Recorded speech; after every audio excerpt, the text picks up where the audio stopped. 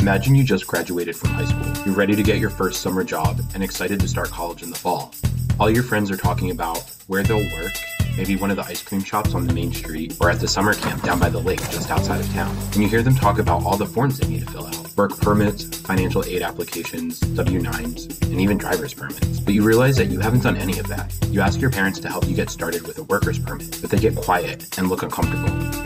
They say you can't fill those same forms out because you don't have the right documents. They tell you that you're undocumented.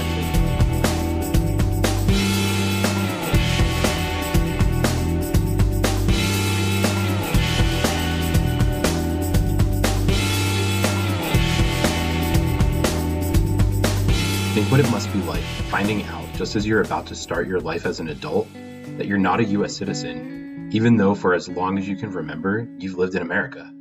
You got all A's in your social studies classes. You celebrate the 4th of July every summer with your friends, waving American flags as you watch fireworks from your uncle's backyard barbecue. You were born in Mexico, but you've never left the small Midwestern town you grew up in. You're an American, aren't you? Undocumented people who grew up in the U.S. have long held on to the same American dream as anyone else, and activists have been fighting for a path to citizenship since the mid to late 90s. Dreamers, as these undocumented activists came to be known, are the foreign-born children of immigrants who were brought into the U.S. when they were young children or infants. Called Dreamers after the 2001 proposed but never enacted federal legislation called the Development, Relief, and Education for Alien Minors Act, or simply, the DREAM Act.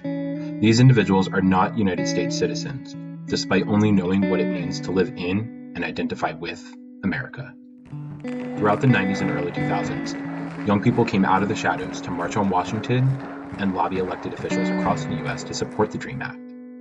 But opposition was strong and only increased after the terrorist attacks on September 11, 2001. The Obama administration tried to revive the bill in 2012, but the DREAM Act has been stalled in Congress for the last 21 years. The cause has been highly politicized. Still, the Dreamers movement has seen progress in the last 30 years, with programs like Deferred Action for Childhood Arrivals, or DACA, which was enacted by executive order in 2012 when President Obama's attempts to pass the DREAM Act failed. The DACA program afforded eligible so-called high-performing immigrants protection from deportation and the ability to gain lawful employment, among other limited benefits. DACA was never meant to be a solution. Rather, it was a stopgap measure while Congress drafted meaningful immigration reform. Still, a huge victory for Dreamers across the U.S. But 20 years later, no such reforms have gained any ground. And now, the DACA program is at serious risk of being ended due to current federal litigation in the Fifth Circuit Court of Appeals. Some states have made efforts to protect Dreamers through initiatives like the California DREAM Act, allowing undocumented students access to state-funded financial aid and other education-based benefits, which was enacted by Assembly Bills 130 and 131 in 2011. And children in K-12 California schools are allowed in-school food assistance without the threat to their or their parents' immigration application efforts. Despite these wins, though, Dreamers continue to face obstacles and an uncertain future regarding their legal status, overall security and well-being, and even their health. As non-citizens, Dreamers and other undocumented people cannot legally be employed, meaning access to employer-sponsored healthcare is off the table. They can't receive federal financial aid for college either, affecting their ability to pay for and ultimately attend a university. Many young people rely on the food and health services provided by their college, and obtaining basic needs resources like publicly funded healthcare and health initiatives is challenging. Public health benefits are largely out of reach for Dreamers. For example, undocumented individuals are ineligible for programs like the Supplemental Nutrition Assistance Program, commonly called food stamps. Even in states friendly to immigrants, such as California, programs like SNAP, known in that state as CalFresh, are out of reach for undocumented immigrants because the funds ultimately come from the federal government. This lack of access to health and nutrition resources, among other related benefits, is incredibly deleterious to the undocumented community. The Dreamers movement, in part, seeks to correct this.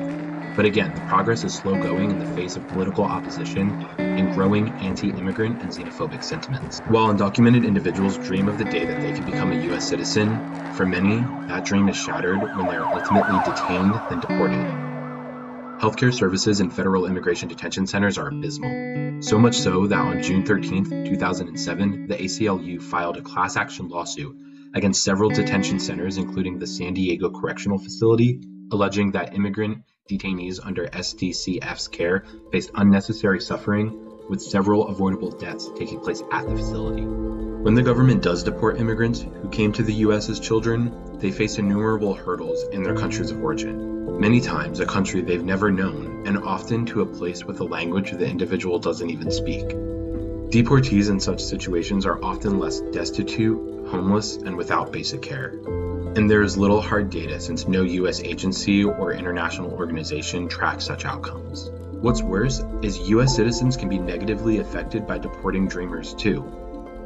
FWD.US, a bipartisan political organization for immigration advocacy, estimates that if the DACA program, that's the Obama-era policy that grants a 2-year renewable protection from deportation for dreamers, were to be ended, more than 1,000 jobs would be lost every working day for 2 straight years. This includes 1,600 DACA recipients who work in healthcare, losing their jobs every month over that same 2-year time frame, affecting not only that individual, but all of those individuals and the communities they serve. FWD.US goes on to say that, quote, if DACA renewals were halted, DACA recipients would lose their protections from deportation, putting them at immediate risk.